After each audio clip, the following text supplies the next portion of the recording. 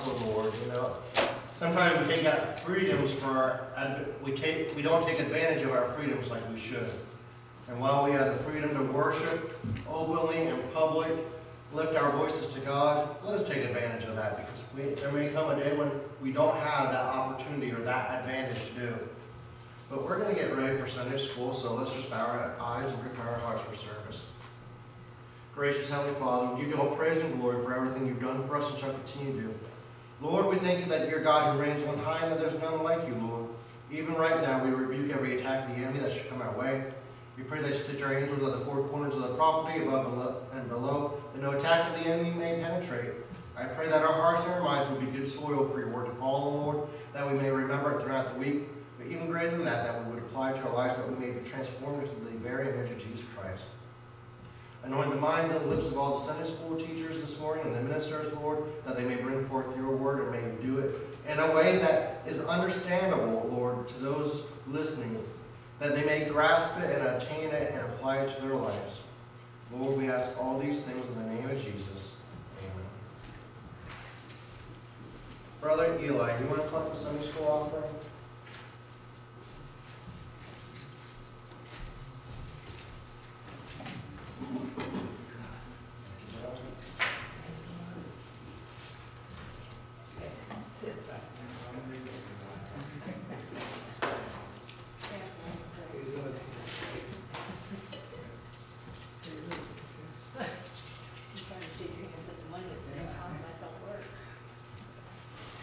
But we've been talking about what does it mean to be a Pentecostal powerhouse. And we've been looking at it from the advantage point of somebody who lifts weights. You know, they don't get muscular and buff and washboard abs overnight. It doesn't happen by going to the gym just one time and poof, everything's the way it's supposed to be. The person who is fit because they go to the gym all the time doesn't get that way just because they decide to go one day and they went for 2 minutes and walked in and poof, everything happened. No, it was work, it was effort. And it's not just work and effort, but it's consistent work and effort. Because what happens if the person who lifts weights stops going to the gym, stops working out, starts eating a bunch of junk food? Well, then all that muscle's going to turn to fat, they're going to lose, they're not going to be in as shape as they used to be, their washboard abs are going to disappear and turn into a keg. They're not going to be what they were trying to obtain, but rather what they were trying to obtain to get physically fit and in shape and healthier has gone by the wayside. Why? Because it's consistent. It is doing it constantly, every day, every week. If we are going to be physically fit or Pentecostal powerhouses, it's only going to come when we are praying every day, when we're seeking God every day, when we're reading the Bible every day. It is an everyday affair. We must do it consistently if we're going to become Pentecostal powerhouses. Why should we become a Pentecostal powerhouse? Well, first of all, God commands it. He desires it. That we should chase after Him. Blessed are they which hunger and thirst after righteousness, for they shall be filled. God's constantly trying to woo us to Him. But also, if we look in the natural, how many people are really close to God in this day and age in which we live? I mean, even back in the day, He had His prophets, He had His priests, He had His ministers. But even if you go back to the time of Moses, Miriam might have been a prophetess, but Moses was the friend of God. He spoke with Him face to face. How many people in this day and age can say that I speak to God face to face? Or that God talks to me. God tells me His secrets. We even talked about the Hebrides revival, how they had 2 ministers there. They had the pastor and the one that came to minister for the revival. But yet it was a little old, and if I remember correctly, she was blind yet, woman, who knew the secrets of God. Not those ministers, but the woman who communed with God. How did she get in here with God like that? Was she anything special? Well, maybe she wasn't a Sunday school teacher. Maybe she wasn't a pastor. Maybe she wasn't an evangelist. Maybe she wasn't a prophet. I don't know if she had a calling in her life or not. But what I do know is when the minister of God did not hear the voice of God, she did. There used to be a time in our churches when people used to be afraid to come to church with sin in their life because God just might tell brother so-and-so or sister so-and-so. the sin that's in your life, for no other reason, but they're that close to God. May we desire to be that close to God, to have an ear with Him. We began talking about faith, because everything in life requires faith. Accepting Jesus Christ as your personal Savior and the fact that His Word is true takes faith. The fact that if we confess our sins, He is faithful and just to forgive us of our sins, that takes faith. Do you remember what the enemy of faith is?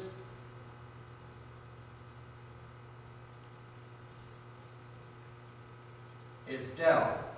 We love to use the example of Jesus coming off the wilderness and rebuking the disciples for not praying and fasting.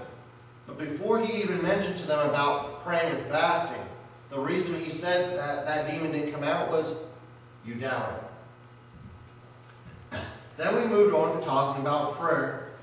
Prayer is one of the most unutilized weapons in the Christian arsenal. And we went around the church world today and actually had a prayer meeting. How many people would actually be able to pray versus those that came in and maybe prayed for 5 minutes and didn't know what to do or say after that? But prayer is one of the most unused weapons in the Christian arsenal, yet it's one of the most powerful.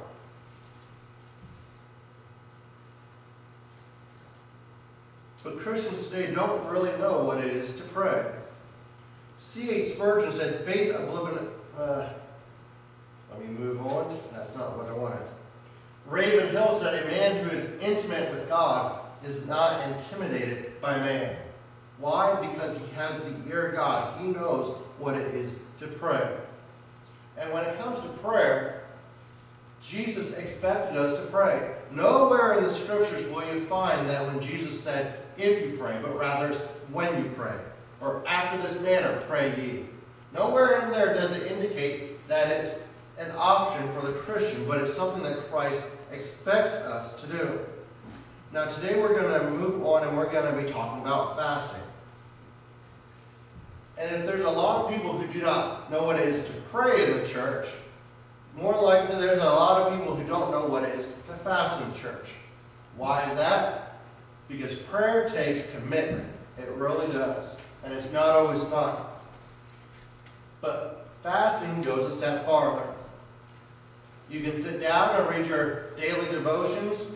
Maybe you read your Bible passage for that day, and it takes, what, a matter of 5-10 minutes. But when it comes to fasting is doing something that none of us really like to do. And that is sacrifice. We talked about the other week about the person with chipmunk cheeks. When we're going to go into a fast, what do we do about 5 minutes till midnight the night before?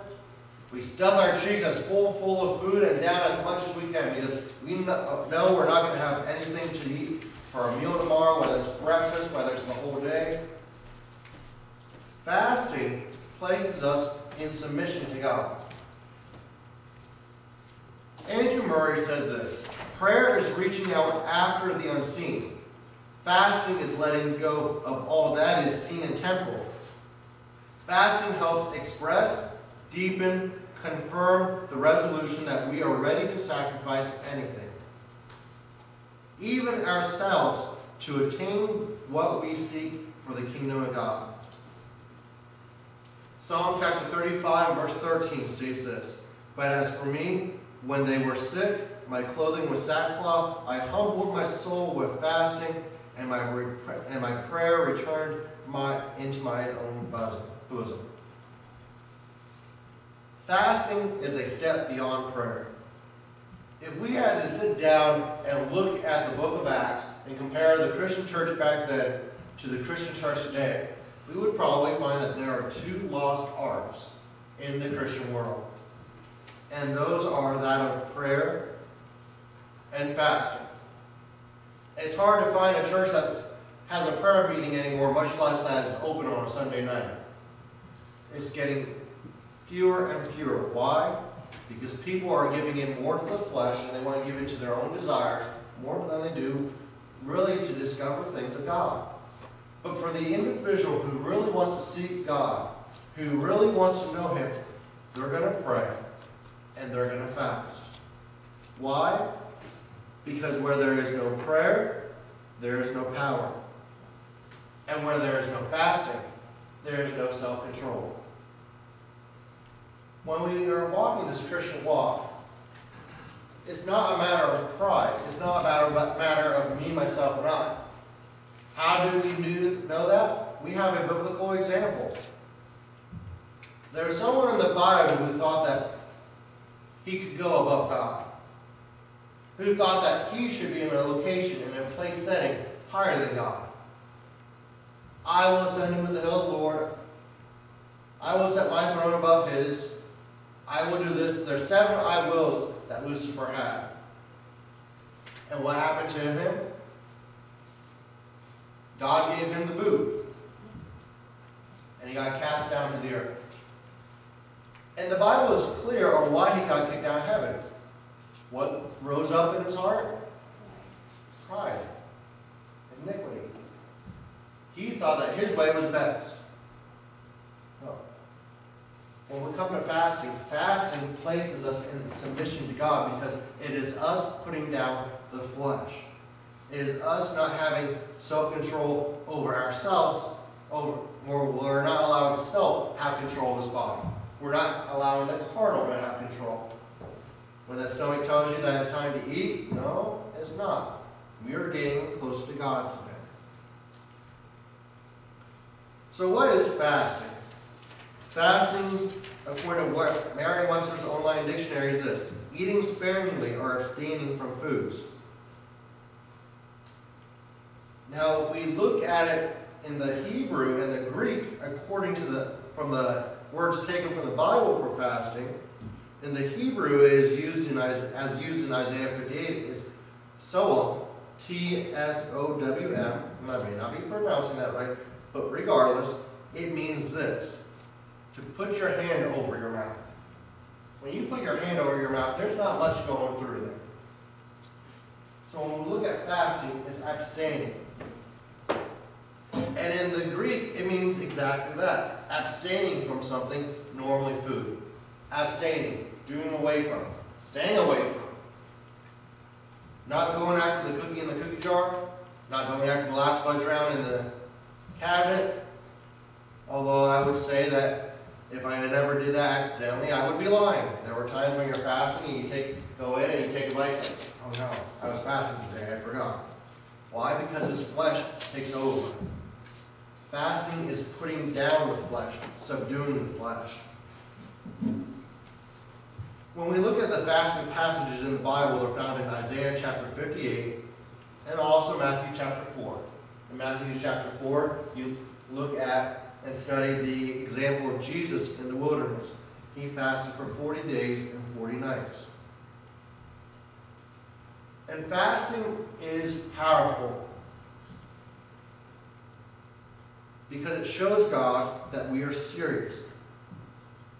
When we look at historical figures on fasting and prayer, we know that Mary, Queen of Scots, said this: I fear the prayers of John Knox more than all the armies in England. Why would she fear the prayers of John Knox? Is it because he was simply just praying during that time? I highly doubt it. I'm sure he was fasting and making himself right with God, getting himself into a place of prominence with God. There's a story told of a landowner who had this man come to him and offer him a certain price for his land. He said, no, that's too low. A little bit later, whether it was days, weeks, I don't remember exactly how it goes, same man comes back and said, I have a buyer. Once again, you rejected his price of this, we are now offering you a lower price. Man refused. Man came back with a third price for the gentleman, saying, this is what my buyers are willing to pay for this land now. And as he was getting ready to go, the landowner asked him, well, who's the buyer that you're representing? He goes, John Knox. He goes, well, then you know what? I'll take it for that price, because I know John Knox prays, God's got to give him that land for free. How do individuals get into such a prominent place of power? It's not just by prayer, although prayer is part of it, but it's a place of fasting as well. Because when we fast, we show God that we're serious with Him. J.G. Morrison said this: "Every great leader who moved his age mightily fasted. The Apostle Paul, who was a man of special miracles, signs, and wonders, and who affected his generation mightily, was in fasting often." Taken from 2 Corinthians chapter 11, verse 27. Epiphanes, an ancient author, wrote this: "Who does not know that the fast of the 4th and 6th days of the week, our Wednesdays and Fridays, are observed by Christians throughout the world?" So even way back then, several hundred years after the apostles, it was given that the church world was going to fast and pray every Wednesday and every Friday. You didn't have to tell it. You didn't have to announce it from the pulpit that we're fasting this week and Friday, on Wednesday and Friday, and praying on those days. They knew it. Every Christian knew it, and it was expected. John Wesley also followed this pattern in his personal life and encouraged the pioneering Methodists to do the same. He once said, "While we were at Oxford, the rule of every Methodist was to fast every Wednesday and Friday in the year in imitation of the primitive church." So even during the time of John Wesley, you didn't have to get up from the pulpit and announce that we're going to pray and fast this Wednesday and Friday from here on out. It was expected. You knew what to do. Kind of like when you're on golf. You knew you had to get up, out of bed, this, that. It was part of the norm. Nobody had to tell you to do it. You knew it was there. It was expected. When we look at Jonathan Edwards, a revivalist in the colonial days of New England, he gave himself to regular seasons of fasting and prayer. In fact, his most famous sermon, "In the Hand of an Angry God," was delivered following an all-night prayer meeting. So when it comes to having effectiveness and power with God, it's not just a matter of prayer, but we need a fast as well. We need to place this old flesh under submission, that the carnal man might be weakened and the spiritual man strengthened. How are we going to do that? We do it by prayer, but we also do it by fasting. What is the purpose of fasting? Part of the purpose of fasting is to bring your dependency back to God. What does 2 Corinthians chapter 12 and verse 9 read? 2 Corinthians 12:9. If someone else would find Matthew chapter 19 and verse 26. 19:26.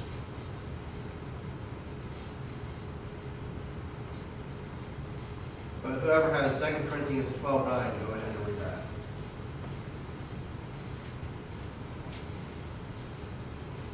He said unto me, My grace is sufficient for thee, my strength is made perfect in weakness. Most gladly, therefore, will I rather glory in my infirmities, that of power of Christ may rest upon me. Paul would gladly rather glory in his infirmities that the power of God might rest upon them. So part of the purpose of fasting is to bring back our dependency upon God. What about Matthew 19:26? Jesus beheld them and said unto them, When this is impossible, with God all things are possible. With men this is impossible, but with God all things are possible. You know, we have limitations. There are situations that sometimes accrue, not always of our own doing, but because of someone else's actions. Maybe something out of the way just drastically happens. Deer jumped out, totaled the car, and you don't have any way to pay for it. We need to realize that our dependency is upon God. We are never going to enter through the gates of heaven unless we realize that it is our dependency upon God. Even for those who think that they don't need God in this life, even if everything goes perfectly for them, they still need God when it comes to death. Otherwise, they're still never going to enter into heaven. We need to realize our dependency upon God, and that is part of the purpose of fasting. Subduing our will that we may know His will. Other purposes of fasting is to draw closer to God. We know in His Word, draw nigh unto me and I will draw nigh unto you. Blessed are they which hunger and thirst after righteousness, for they shall be filled. We can chase after God in prayer. For those who've ever fasted know that there's just something special that when we push ourselves in a time of fasting as well, it seems like God comes down to meet us more, because we are taking an extra step farther to meet Him. We may fast to know God's will, as found in Acts chapter 10, verses 1 through 3, and I'll go ahead and read that. Acts chapter 10, 1 through 3. There was a certain man in Caesarea named Cornelius, a centurion of the band called the Italian band, a devout man, and one that feared God with all his house, which gave much alms to the people, and prayed to God always. He saw in a vision, evidently the ninth hour of the day, the angel of the Lord coming and saying unto him, King Cornelius. So he was a man who was devout to God, and much alms given, and given to God constantly in prayer. He was a man who was seeking after God. He may not have known God as the Jews know Him, but he was doing everything that he could to chase after God.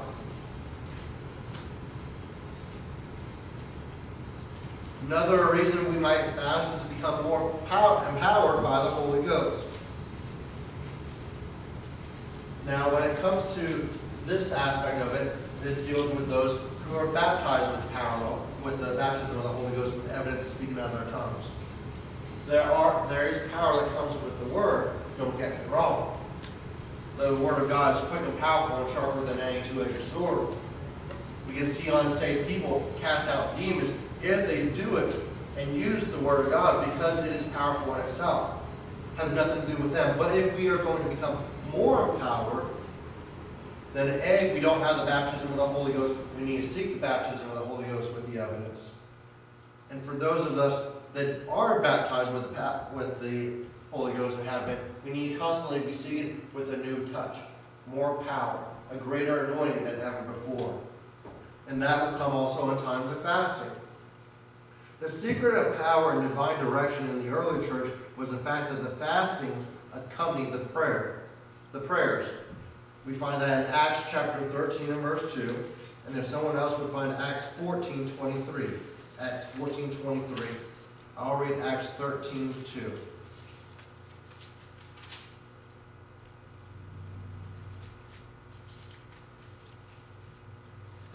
And they ministered to the Lord and fasted. The Holy Ghost said, Separate me, Barnabas, and Saul for the work whereon until I have called them.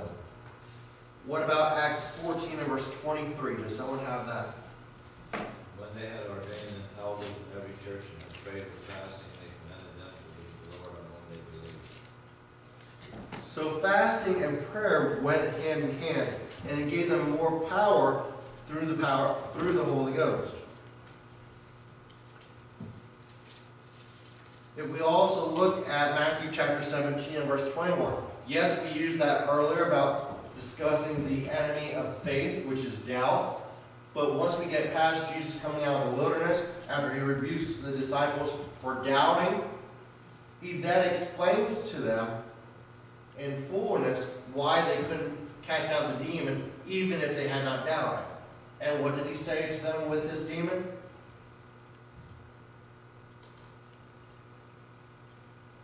It's in Matthew 17:21. It's right there in your notes.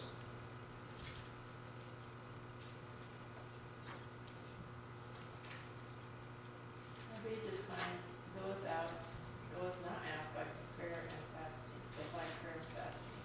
So when we look at it, this kind goeth not out but by prayer and fasting. Now I'm going to cover this real quickly because I don't know if I have it in my notes. If you do not eat and never pray, that's not fasting. That is a diet. But when we couple prayer with fasting, that's where the power lies with God. Mark chapter 9, verse 29, and he said unto them, This kind cometh not forth but by prayer and fasting. So we pray and fast to become more empowered by the Holy Ghost. What about Philippians chapter 2 and verse 5? Philippians 2:5. Let this mind be in you, let this mind be in you, which was also in Christ Jesus. When we look at this old flesh, there are deformities in it. Paul said, let this mind be in you, which was also in Christ Jesus. You know, sometimes the devil tries to place thoughts in there. Sometimes we allow doubt to creep in. Sometimes we have our own thoughts that creep in. Sometimes we look at things and even scripture or spiritual things in a certain light, and that's not how they are at all. But Paul said, let this mind be in you, which was also in Christ Jesus. What does that mean? It means we fast to be transformed into the very image of Jesus Christ. What did the psalmist David write concerning his sin with Bathsheba that we like to quote from the book of Psalms? Create in me a clean heart. And he didn't stop there. And renew a right spirit within me. You know, we can pray for these things, but if we truly want to see them come to pass, we're going to fast about them as well. And when we fast, it shows that we are serious with God. That we really, really want to change and we need His help. So we pray and fast to be transformed by the power of the Holy Ghost. To receive a greater anointing through the power of the Holy Ghost. What does Matthew chapter 17 and verse 21 state? Matthew 17:21.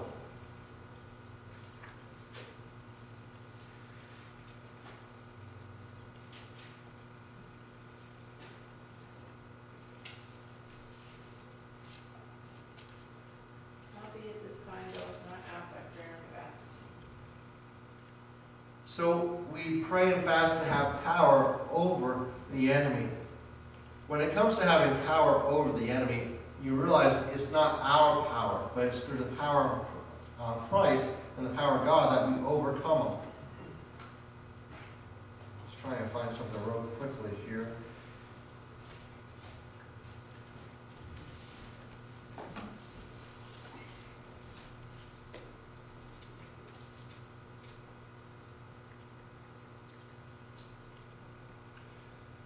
But we also might fast at the death of a loved one. We find that in 1 Samuel 31:13.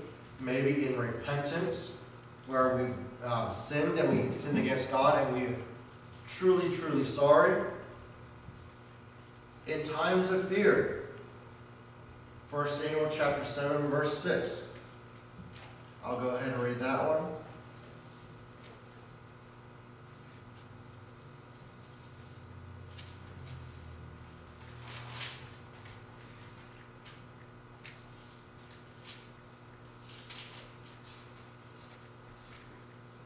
First Samuel chapter 7 and verse 6.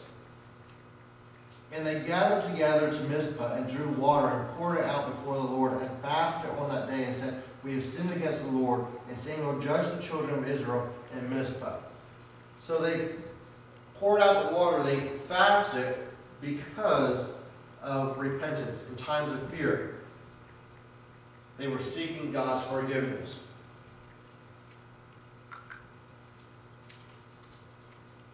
We may fast for spiritual guidance. We may fast in times of affliction. We may fast just to show God that we're serious about something that we're praying about, whatever the situation would be. We may fast for deliverance from a disaster like they did in Joel chapter 1 verse 14. When it comes down to it, there are numerous reasons to fast. But when we fast, it reveals to God that we are serious and we are truly trying to get a hold of Him. We are grabbing a hold of the horns of the altar and we're not letting go until we receive an answer. We are subduing the flesh that we may feed the spiritual. So what do we do when we fast? In Matthew chapter 6, verse 16 through 18, the Bible states this. Moreover, when ye fast, be not as the hypocrite of a sad countenance, for they disfigure their face, that they may appear unto men to fast. Verily I say unto you, they have their reward. But thou, when thou fastest, anoint thine head and wash thy face.